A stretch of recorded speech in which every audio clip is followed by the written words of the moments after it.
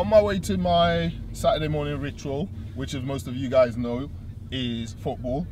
And coming to think of it, I played football for the best part of 3 decades, 3 decades and a half. Played Principals Cup in Nigeria, played Nuga Games, played Saturday League, Sunday League, semi-pro in the UK. I've had setbacks. I had a setback not making it into sort of major football, but you know, I had setback with injuries. I've had 3 major knee operations. I've had a broken leg that I had to nurse and walk on crutches for 1 year.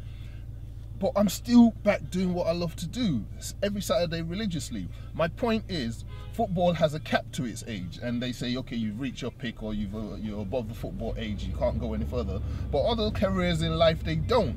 You know, there's things that you're passionate about, there are things that you have gifts about, and you've just abandoned it and left it by the side. Even if you're not going to get paid for it, do it for fun. Just do it, and you never know. One day you could get noticed, one day you could break through, one day that book could be a bestseller, one day that music could go viral. Just do what you have to do.